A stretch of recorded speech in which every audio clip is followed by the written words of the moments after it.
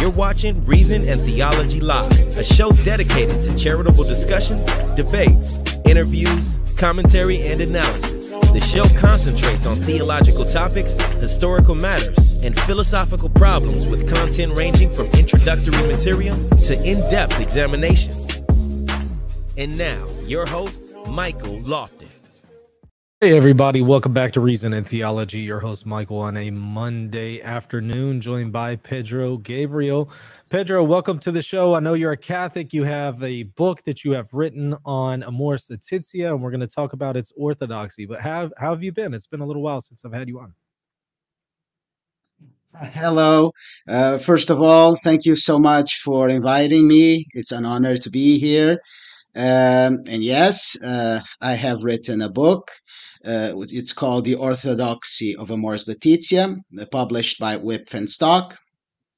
And in this book, what I tried to do was to first try to ascertain what the most plausible, most cogent interpretation for Amoris Laetitia is, and then try to reconcile it with a hermeneutic of continuity with previous magisterial documents and pronouncements, namely also giving an answer to most of the criticisms that are usually leveled against this document.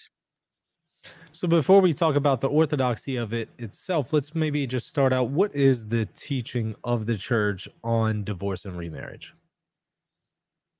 Obviously, the teaching is that divorce and remarriage is not possible, at least obviously while the other spouse is alive, of course. The church might admit in certain extreme cases tolerate divorce, but not remarriage. This is the teaching of the church, and it's based on the indissolubility of the sacrament of matrimony, and this is infallible, it's unchangeable, and has to be the church has to teach this and for until the end of times. Now, Well, you made a distinction there between divorce and remarriage. Could you flesh that out for us a little bit? Well, the Catechism states that divorce can be tolerated in certain extreme cases, and that's mainly the distinction that I have made.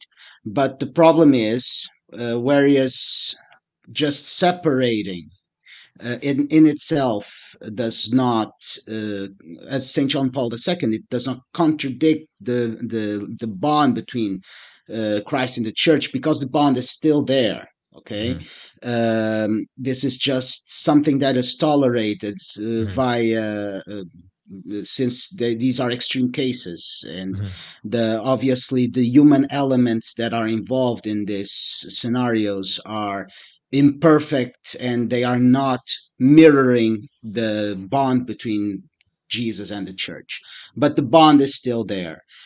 Now, when we have a remarriage, then there is an objective contradiction with that bond. It's like the church decides to go with another Jesus, or Jesus would not be faithful to us. This is obviously not something that can exist, not something that, or rather it can exist, but it's something that is sinful, something that is objectively, intrinsically wrong. So what exactly is Amoris Laetitia as far as a document? Let's maybe also address that before we dive into the content of the document itself. Well, this has been a debate that has been going on for a lot of time, at least since the 1980s.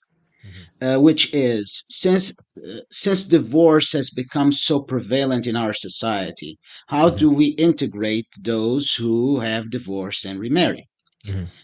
In the time of St. John Paul II, we have a synod on the family, and this was already discussed. And what John Paul II decided on those synods was that these couples should not receive communion unless they were willing to live as brother and sister. Okay, so because if they did not, then the bond, what is signified by the bond relatively to the relation between Jesus and the church, that would be a contradiction. So even here we see it's not just the remarriage. They could be divorced, they could be remarried, but they could not live a married life. They could not live, not have intercourse. They had to live as brothers and sisters. Now, of course, this controversy never completely went away, and the first synods that Pope Francis held were on the family in 2014 and 2015. And Pope Francis attempted a middle ground, which is to try to take recourse to a teaching of the church that was already implemented at the time, which is the doctrine of mitigating circumstances, which is no one disputes that these situations are objectively wrong, but not all people are equally culpable. And since they are not equally culpable, they might not be in mortal sin, since mortal sin involves three components: the grave matter, it's present, period, and full knowledge and full consent. So, what Pope Francis decided to do was, as a compromise situation between the liberal and conservative factions, was to go to this traditional teaching of the church and say, well, if they are not in mortal sin, they can receive communion. So, we have to discern on a case by case basis whether these people have subjective culpability or not. And of course, this was not necessary, but the document was very badly received, especially from people who, on previous pontificates, had gained some notoriety as commentators, Catholic theologians. And they have been casting shadow of doubt over this document ever since. While Pope Francis clearly tried to delineate a continuity with previous teachings that were already in place before. You mentioned their mitigating circumstances, and you spoke about one of them being a lack of knowledge. But some might ask, well, how long does it take to have that dispelled, to be aware of what the church teaches and no longer say that they have a lack of knowledge? It seems like a priest could have a conversation with one of these people very quickly, and then they would no longer be in a position, seemingly, that they don't have a lack of knowledge. What would you say in response to that? Well, that's actually something that is very interesting. I note that on my book, that when we talk about mitigating circumstances, that usually the response is, well, full knowledge can easily be um, discussed with a person, and this person would not be in ignorance, in invincible ignorance.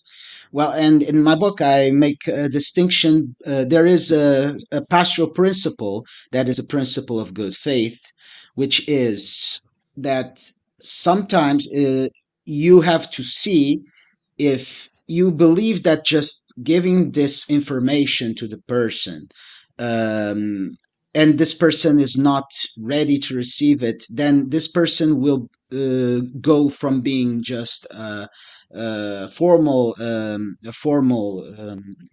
material sinner to formal sinner, which is worse.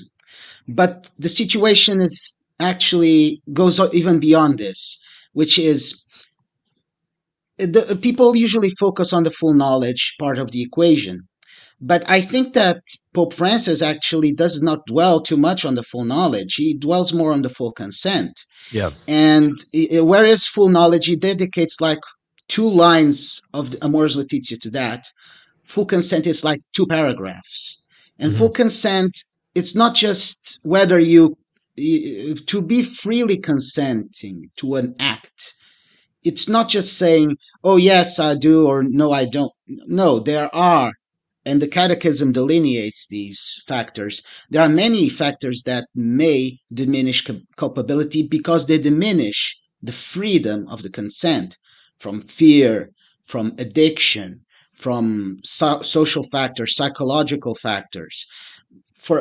I think that one of the things that Pope Francis says, and I also mentioned this in the book, is whether this person that is in this situation will believe that breaking the bond will endanger the well-being of the children that may have resulted from this remarriage. They might be afraid that the other person is going to flee, going away, going to abandon them, and the children will be left without a mother or father figure, on financial distress. And I must again say, this is not to say that it's justified. Mhm. It's not justified. It's whether this person is as culpable as someone who just says, well, I don't care about church teaching. I'm just going to do what I want. Okay. Yeah. This person is not equally culpable. This person is probably in a very in anguish. This person wants to follow church teaching, but on the other hand, is terrorized, paralyzed by fear. And let's see, maybe this person is not freely consenting. This person just wants to keep the family together. And when this person, this situation uh, does it, maybe he or she is not in mortal sin, and maybe if they receive communion, they actually may receive grace that will help them, strengthen them to eventually correct their situation. Yeah, I have some of the same observations about full consent that you've mentioned here, but I would also bring it back to full knowledge. I would argue that just because somebody has been told the teaching of the church doesn't mean that they still have full knowledge. Just merely hearing the teaching doesn't mean full knowledge. Full knowledge would actually mean hearing it in a convincing way, not just merely hearing it. So I do think Yeah. that there is something to be said about that. Now, I mentioned there's a difference between hearing and understanding. And yeah. understanding is sometimes it's not just an intellectual act. Understanding has to come from the heart.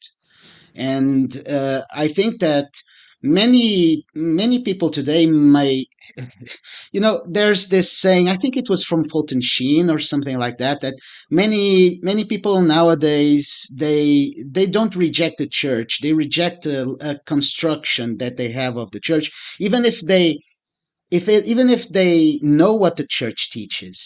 Do they really understand what the church teaches? Maybe there's a distinction here between knowing, as in having this information, and actually understanding. Knowledge as understanding.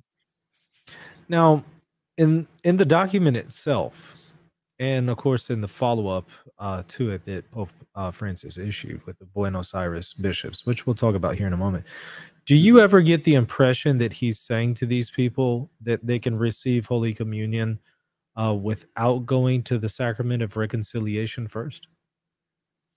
Well, I think it's difficult to argue like that, because let's see, the footnote that opens the path to the sacrament of Eucharist doesn't mention just the Eucharist. It mentions Eucharist and reconciliation, the controversial footnote. Mhm. So it's for me it's obvious that those are not meant to be separated. And Mhm. in another part of Amoris Laetitia even says that he doesn't want the sacrament of reconciliation to become a torture chamber.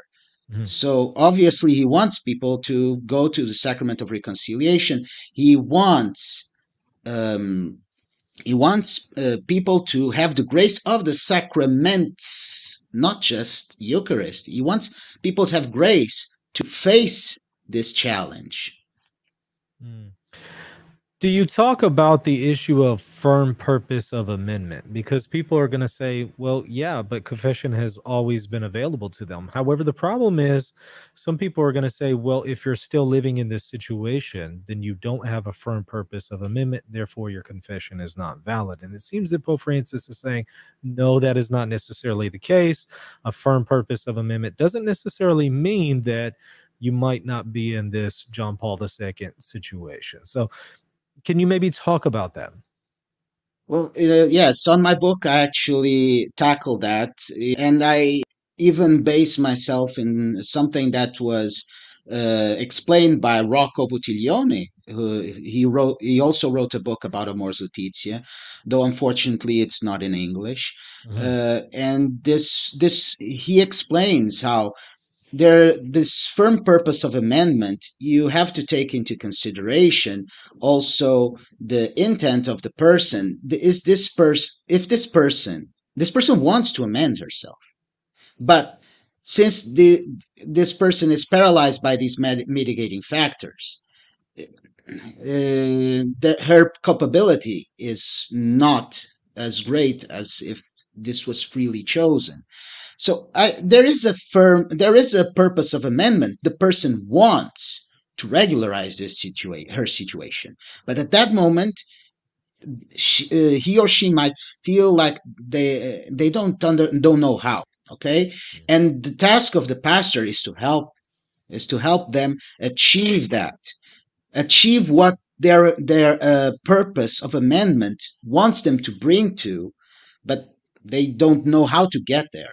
Okay, there is a firm purpose of amendment, but it's not that we should not be as rigid as what John Paul II said. No, it is as John Paul II said. It's just that we should not be as impatient with that. The purpose of amendment is there, but it might take some time to materialize. Yeah, no, that's a good point. So, when it comes to the reaction that was given to the document, there were 4 cardinals who submitted a questionnaire, the dubia, as it's called, and they were asking for some clarification on, I believe it's 5 points. And so, Pope Francis never directly answered it. Can you maybe comment on that situation and maybe why he didn't do so? Well, I dedicate a whole chapter to the dubia situation. Basically, I think that the dubia would have been a good means of clarification if they had been posed in a different way. Okay, if you check the dubia, you see that they usually go like this. You know that dubia must be answered in a yes or no way, or at least as closer as possible to a yes or no. And so, what the dubia are worded in a way that says, if Amoris Laetitia, if the teaching of Amoris Laetitia is accurate, do we still hold true to what was said before? And then it tries to pit Amoris Laetitia against canon law, against Veritatis Splendor, against Familiaris Consortio. So it's like trying to say either the Pope would say yes, and by saying just yes, oh, there's a contradiction, or he would say no, and then what he wanted to implement with Amoris Laetitia would be denied. Now, another thing that was badly done in this situation was that the dubia were sent to the Pope, and then they just gave him like less than 2 months to answer. Whereas I show in my book there are dubia that are unanswered for years.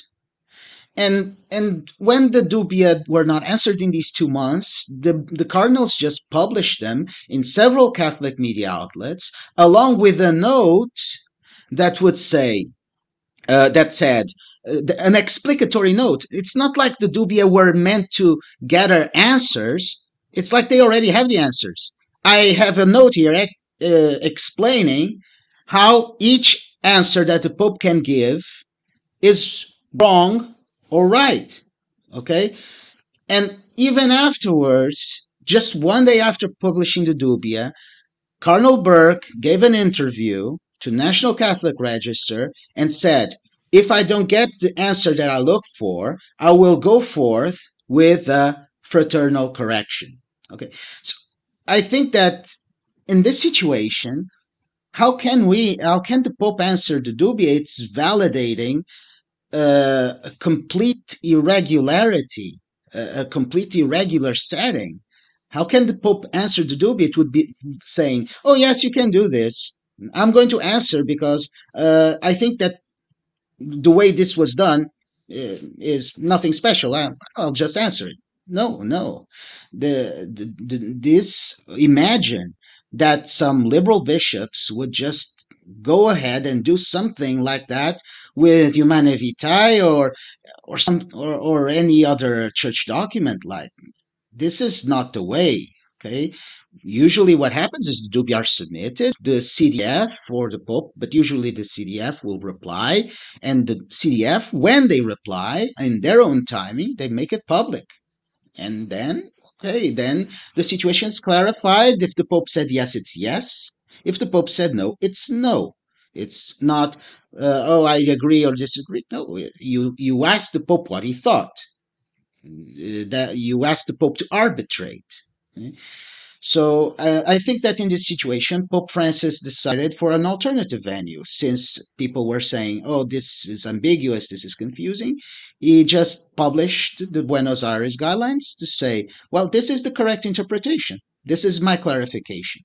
Okay, and this has precedent. As I explained in my book, Monsignor Lefebvre, he sent also 34 dubia about religious freedom and ecumenism, about Vatican II teachings on humanism, and those dubia were never answered, but the CDF sent a reply that was not answering these dubia yes or no, but reiterating what the church teaches.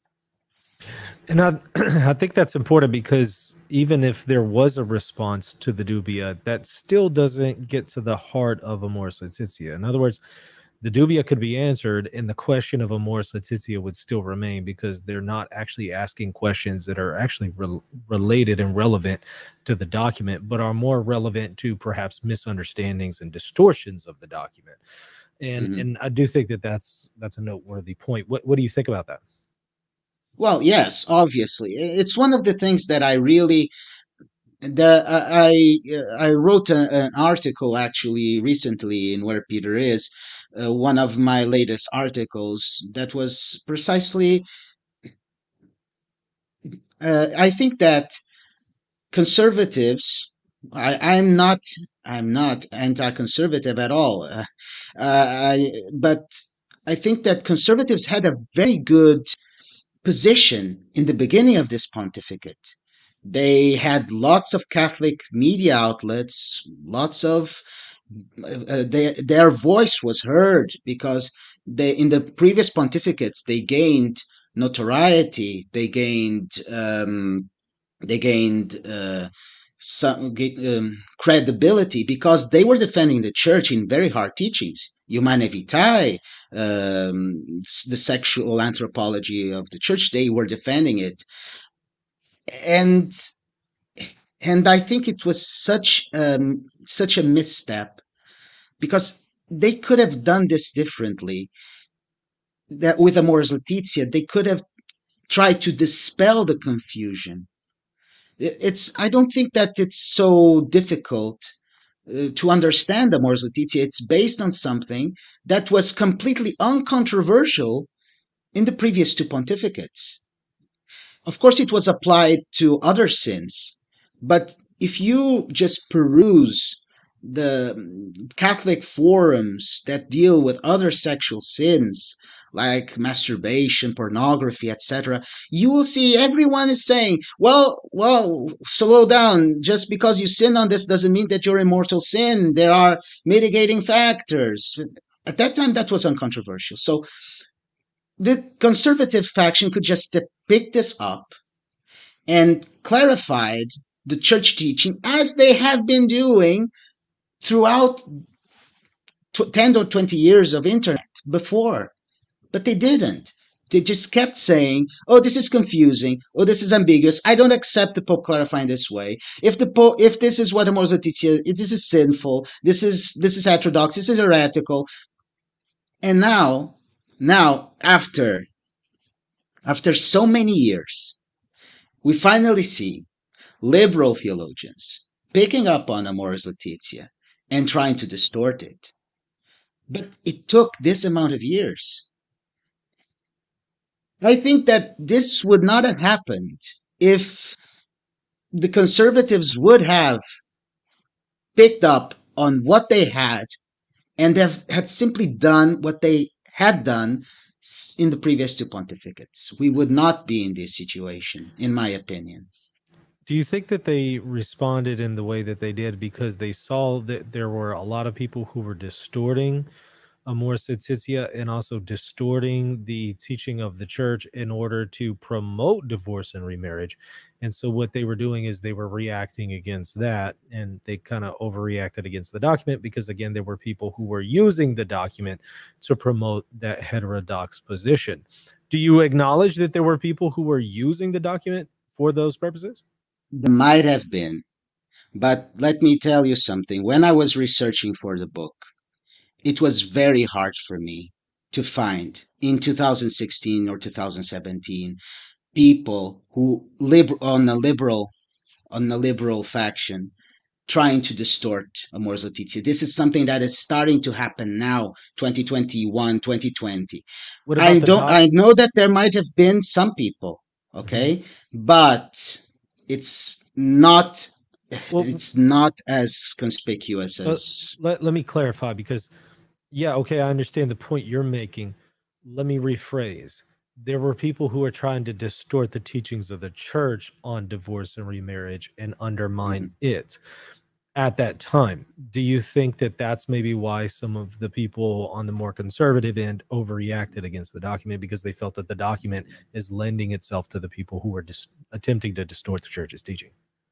Theoretically, but in practice, I think no. As I said, I think this overreaction has something else.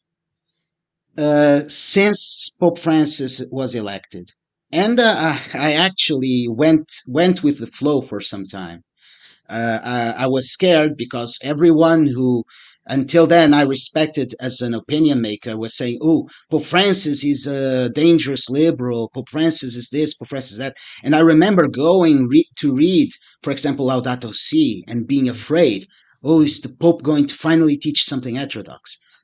Since Pope Francis was elected, since he appeared in St. Peter's balcony with that in pure white, since he chose the name Francis, there has been a hermeneutic of suspicion regarding Pope Francis, and I don't think people who have been faithful in the previous two pontificates, I don't think that they gave him the chances that they say they did.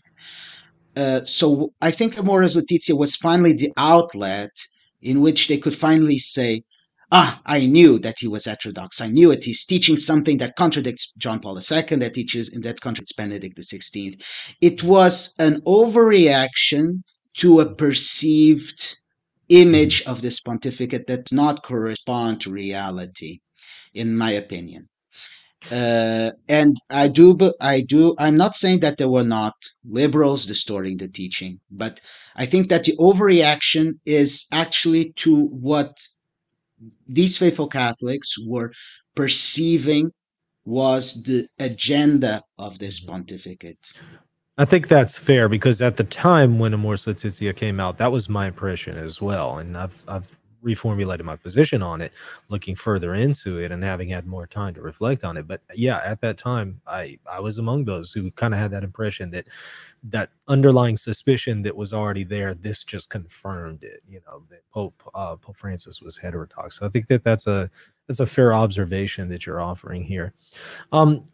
Why do you think then that, if the church's teaching hasn't changed, and really if the discipline hasn't really significantly changed here, what then was the purpose of the synod on the family if, things effectively have already just, it's just the status quo?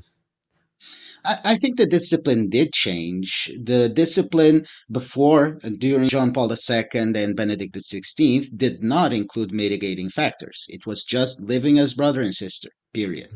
So the discipline did change. I think that we are still in the beginning phase of the implementation of this document. I mentioned in my book, for example, in Braga, which is a big diocese in Portugal, they have really taken the Amoris Laetitia to the next level. They have created an office for accompaniment of divorced and remarried, which includes not just pastors. Of course, the pastors are important, but and it includes a path uh, of discernment that includes retreats, reflections. You just go to the sacraments at the final stage of a path. You don't take communion when you're in the beginning of this path. You have to go through lots of retreats, lots of reflections, prayers. It's like a course in a sense. But this office does not include just the pastoral part. It also includes psychologists, social services, everything that may help these people who are in these situations. Uh, and I think that this is the way to go. It really, there is a problem here in the church. Divorce has become widespread, and obviously remarriage has become widespread. And these people need to come back to the church. And some are already inside the church, but their place here is still undefined. We need to clarify this. We need to help, and we need to put give more than just hammer doctrine into them. The doctrine is important, but it's not sufficient if we really want to solve this problem. We want the doctrine to permeate into their hearts, but sometimes it's not just a matter of preaching. We might need something else. But would also like to just point out something that usually is forgotten during the discussions with Amoris Laetitia, is that we're talking about a single chapter of Amoris Laetitia. Amoris Laetitia is a very big document and a very beautiful one at that. And Pope Francis has expressed at least twice, that I document in my book, um, a certain disappointment that people are just focusing on the divorce and remarriage part. This is not what he intended. He wanted this Amoris Laetitia to be much more. He wanted the church, the way the church would reform herself regarding the family, love, to be much more than. And it's something that I think it's a constant frustration for him. He tries to create this more synodal church, but in the end, there's these two political blocks in a culture war that hijack the synods and manipulate the synods to try to defend their ideological position and not let the Holy Spirit just talk freely. The Holy Spirit to say, conserve this, let's reform that, and this is not happening. Everything is turned into a culture war at this moment in the church and even in the world. Whether it is how to deal with a pandemic or how to deal with a war, everything is ideologized. There's two blocks, one on one side and one on the other. One says yes, the other has to say no because the others have to be wrong all the time. And concrete solutions, creative solutions to the problems that do not fall into these two ideological camps, they don't exist.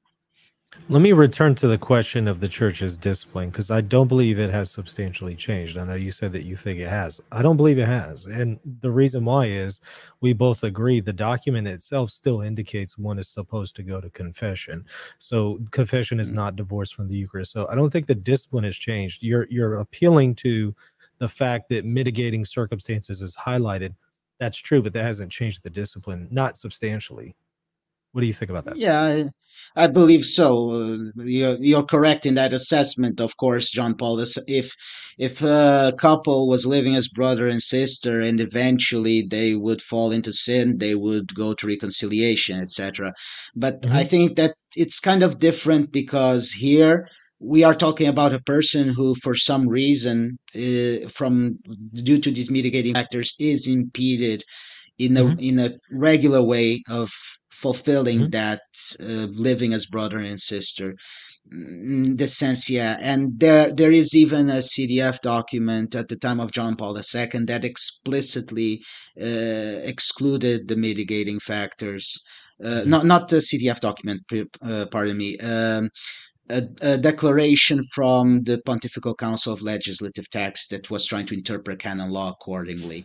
So yeah, there is a certain change, but disciplines can and do change. Hmm. Uh, Here in the West, we have complete celibate priests. In Of the course. Eastern Catholics, we have priests that are ordained while they're married. So uh, just because there is a change in discipline doesn't mean that this is possible and has happened in the church many times before. So Sure. it's Yeah. as long as the doctrine remains intact, which I believe it has, there's no problem. Yeah, as long as the discipline's not a complete contradiction to the doctrine. And yeah, I do also agree that disciplines could change again with that caveat that I just mentioned. However, I don't see Hmm. any evidence that it has changed. So I do contest it, even though we might still say, discipline could be adjusted. But what would you say to those who say, okay, well, I understand what you're saying about mitigating circumstances, but we still have the problem that you have this public scandal. If somebody knows this Hmm. person is divorced and remarriage, you have this scandal because they think, oh well, I guess it's okay to be divorced and remarriage, I guess I can do that too and still go and receive communion. So what would you say to somebody who says, but look, this isn't a good idea because it causes scandal? Even if the person individually has mitigating circumstances, you still have an occasion of scandal. Well, I also dedicate a whole chapter of my book to the scandal. Alias, in fact, the scandal is one of the reasons that John Paul II explicitly says that that divorce and remarriage should not receive communion. Mhm. But here's the thing. He says that certain divorced and remarried people can receive communion if they live as brother and sister. Well, how do you Mhm. know if they are living as brother and sister? All you know Sure. is that they are divorced. So how did you do that? It's through the internal forum. Hmm. It's the priest is not meant to give communion in a public way. In Hmm. fact, the priest, by creating this internal forum, we are creating the conditions of privacy that will allow the priest better guide Hmm. the people in these situations. So, the both in Amoris Laetitia and in the Buenos Aires guidelines, it says specifically that we should avoid scandal, and the Hmm. way to avoid scandal is doing this in the internal forum. Hmm. Though I also argue, and I don't know if this is something that happens in the U.S., but here in Hmm. Europe it happens a lot. Uh, People just don't really know what the Eucharist is, and and many times they don't even know, well, these distinctions between mortal sin, venial sin, divorce, remarry, blah blah.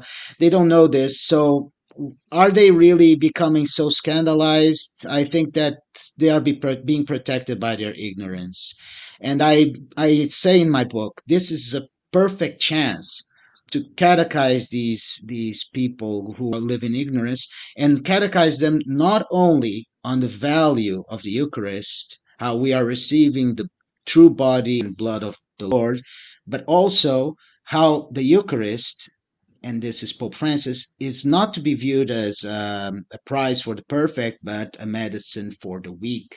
So we should not be scandalized that a sinner is receiving communion.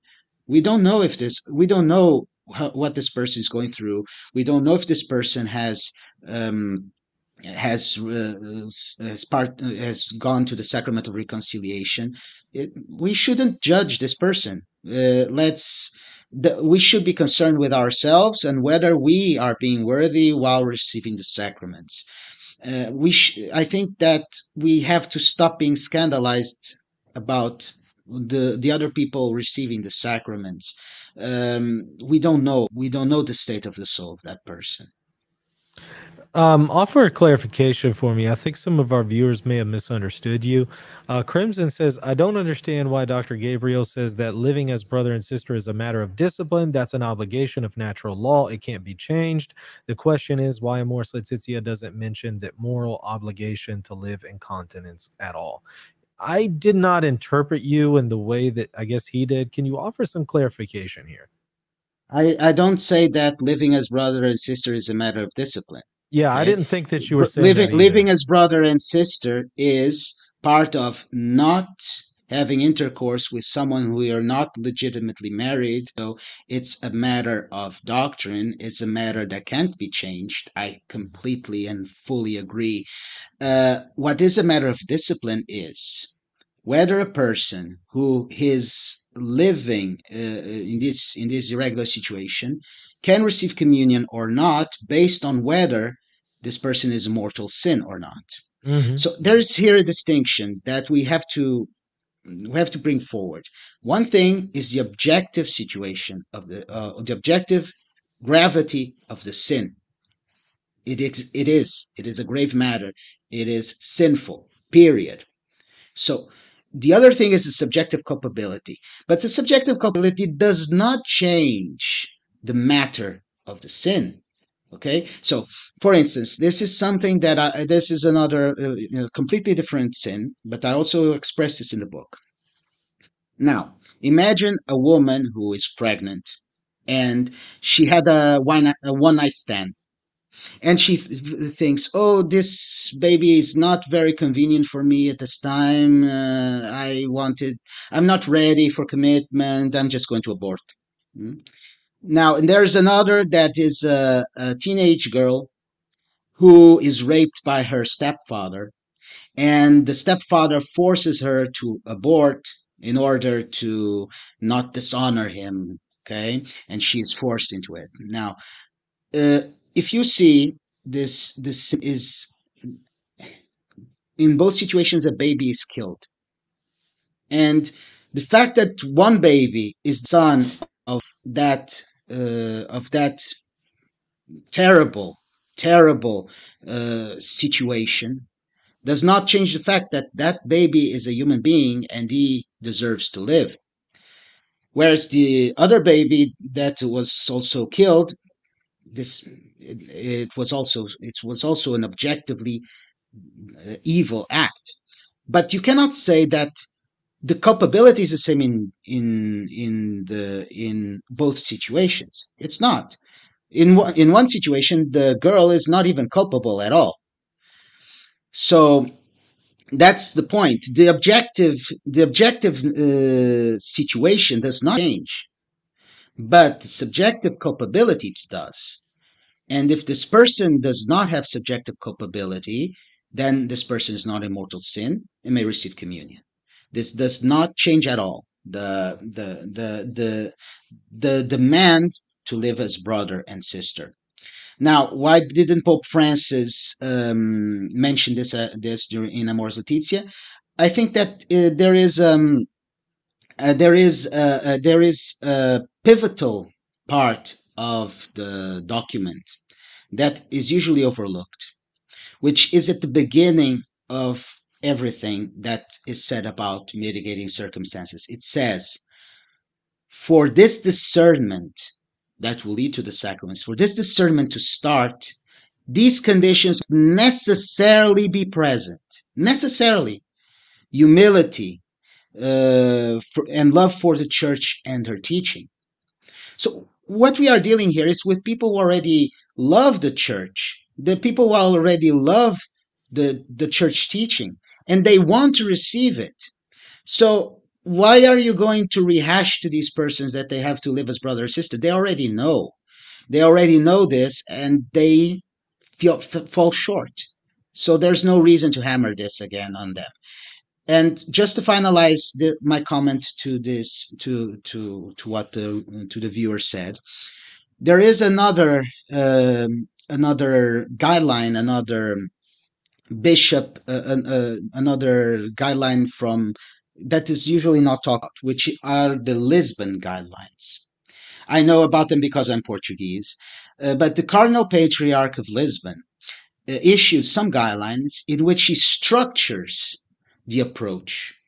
And he structures it precisely like this. First, you have to ascertain the situation, blah, blah, blah. Afterwards, you have to propose to these couples to live as brother and sister. And afterwards, when this is not possible, that's when the mitigating factors kick in. So he structures the approach in this systematic fashion. And Pope Francis sent a letter to the Cardinal Patriarch of Lisbon saying this reflects perfectly what I needed.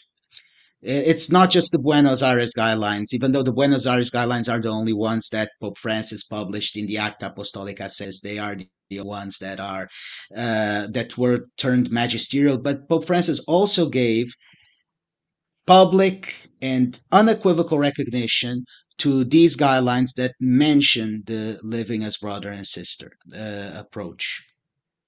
And when I read Amoris Laetitia, it calls them to the ideal over and over and Mm-hmm. over. So obviously, the question of living as brother and sister, which is not even the ideal, is included whenever the church calls them to the ideal. If they call them to the ideal, they're calling them to everything beneath the ideal, such as the brother and sister issue. So I do think that it's kind of a red herring to say, well, he doesn't repeat it. Well, he doesn't have to, since he's already calling them to a greater standard than that, and that is the ideal. And now then let me just say one thing regarding that.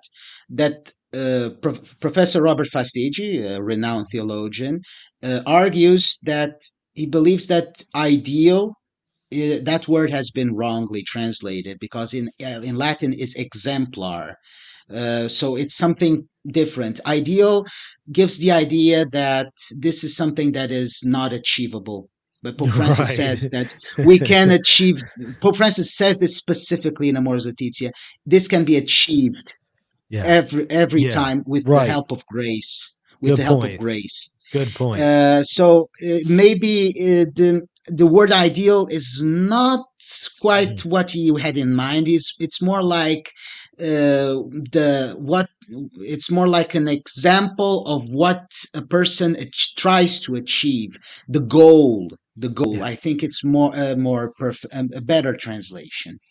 That's a good point, because some people are going to say that the ideal is unachievable, but Amoris Laetitia itself notes that God is not calling you to anything that you can't achieve, and that's based on the Council of Trent. God is going to offer the Yes. grace necessary, and he makes that clear in Amoris Laetitia. So I think that that's a good point that you're bringing up here. This is from Mahoville. He's offering a comment regarding public scandal, especially in cities. People don't know each other at all in most cases, or they know each other really well enough to know nuances. Yeah, I think that that's fair point. Sure. Yeah. Um, Reality is complex. Of course, it's not going to be the same everywhere. And Yeah. in some places, yes, it's going to, obviously, it's going to, in some places, what I said might not be applicable, of course. I'm just talking about my own experience.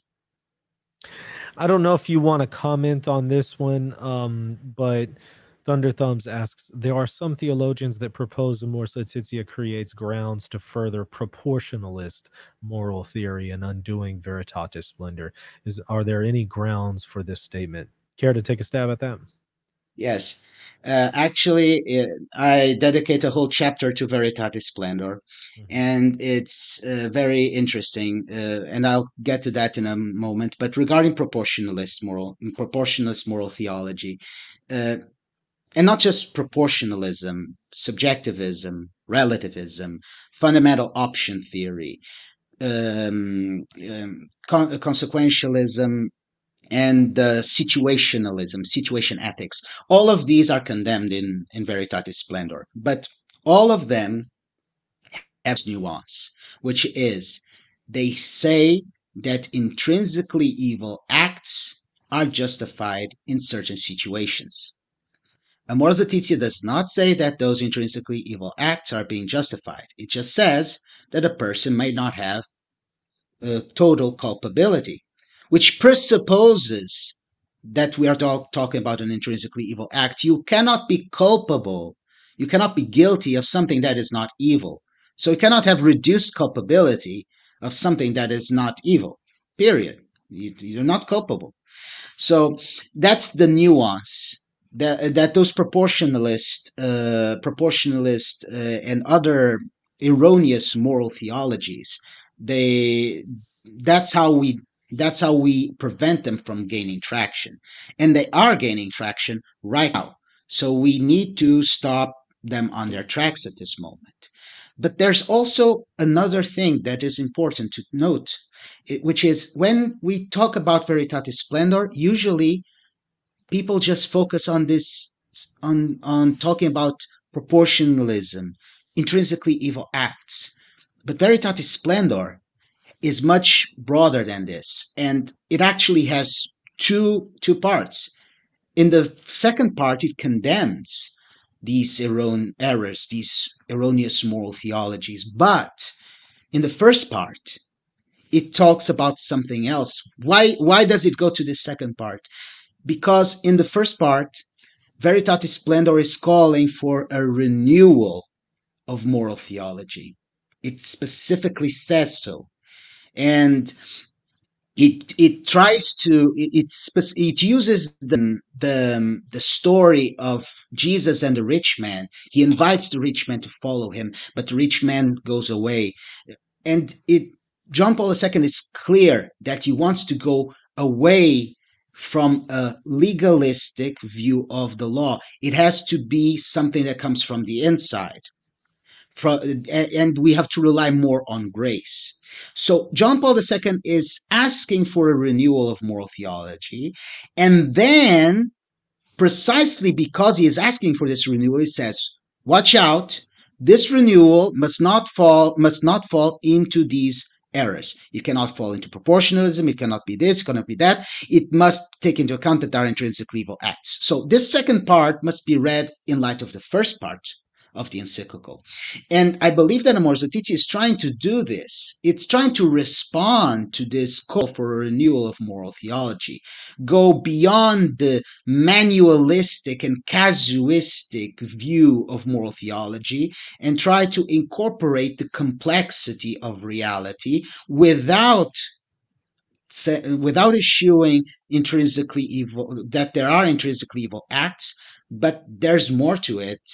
And it has to do with subjective culpability. I think this is the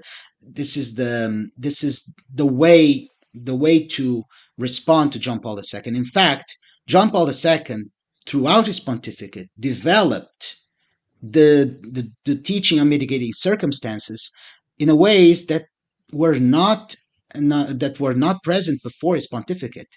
It was him who wrote the catechism about mitigating factors. In Evangelium Vitae, he says that sins against life, sometimes they may arise from situations in which the person is not subjectively culpable. In Veritatis Splendor itself, Reconciliatio Penitentia, he develops the doctrine of mitigating circumstances. And Pope Francis just picks that up and applies it to the situation of divorced and remarried people, a situation where these factors were not taken into consideration before. So that's how this is the nuance. We are not doing away with Veritatis Splendor. We are fulfilling it. Maybe offer clarification here. He says, Crimson says, Dr. Gabriel seems to be wrong on this. Diminished culpability is possible, but it can't change the species of the act. And the abortion example you gave, it's still murder. Are you saying that the species of the act changes? I think that the point that I made was precisely that it doesn't change the species of the act. In both situations, a child was killed. I think that was the point that I was trying to make. Right. The species of the act does not change. The subjective culpability does. A child Yeah. is killed, but both are not equally culpable. That's precisely my point. I agree with you. That's how I read you. I just wanted you to clarify that. That's very helpful. Yeah, I think we grabbed all of the questions there. Thank you so much for coming on and doing this. This was very helpful. And I want to point everybody again to the book. I'm going to put a link there in the description. Go and purchase a copy, but also put in a plug for anything else that you're working on and you want to make the viewers aware of.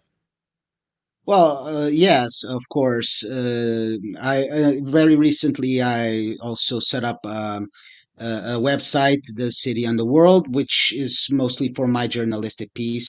And in this website, I'm also doing some Amoris Laetitia talks with voices, Catholic commentators, theologians, thinkers that whose voice has not been heard throughout all this controversy, and I think they need to be heard. So the first talk has been with Professor Fastigi, who has been very helpful and he's been very kind to me. But there are more talks coming forward, and of course, there's also the articles that I'm publishing where Peter is, and for now that's it. And the book, The Orthodoxy of Amoris Laetitia, because it really, I think it summarizes and answers many arguments that were not even discussed here. I try to be as complete and systematic as possible. Yeah, that's awesome. I think I saw a little bit of the video conversation, I believe, that you had with Dr. Fastigi. Mhm. So yeah, that's great, and I look forward to seeing and hearing more from you. So, any other books that you're working on, by the way? Uh, yes, but for now, I'm just going Yeah. to keep them Okay. a Okay. No secret. problem. But I can already say that I am 10 pages away from finishing another book. Yes. Oh, excellent. Look forward to it. Well, let me know whenever you finish But it. I will leave that as a surprise Sounds good. when Okay. it comes out. All right. Well, we'll be in touch about that. Once again, thanks for coming on. Everybody, thank y'all for watching and for your participation there in the chat. Hit the like button and the subscribe button. Don't forget to check me out, patreon.com/reason and theology if you appreciated this and you want to support me. All right. See you later. God bless. If you're looking to buy or sell a home, office, or any kind of property anywhere in the world, you're going to want to call Real Estate for Life, and they're going to connect you with a Catholic agent. Now, that agent will donate a portion of their commission upon sale, and Real Estate for Life will donate 75% of that gift to a pro-life organization at no cost to you. Call Real Estate for Life at 1-877-LIFE-US1 or text them 248-431-1440. If you care about the pro-life cause, call them now. Oh wait, before you go, I would really appreciate it if you would consider supporting this channel. This is my primary means to provide for my family, and it also helps me to produce content like this video. If you would like to support me, become a patron by visiting patreon.com/reason and theology. You'll also get access to extra exclusive content when you become a patron. Lastly, hit that like button and the subscribe button, and be sure to leave a comment down below. God bless.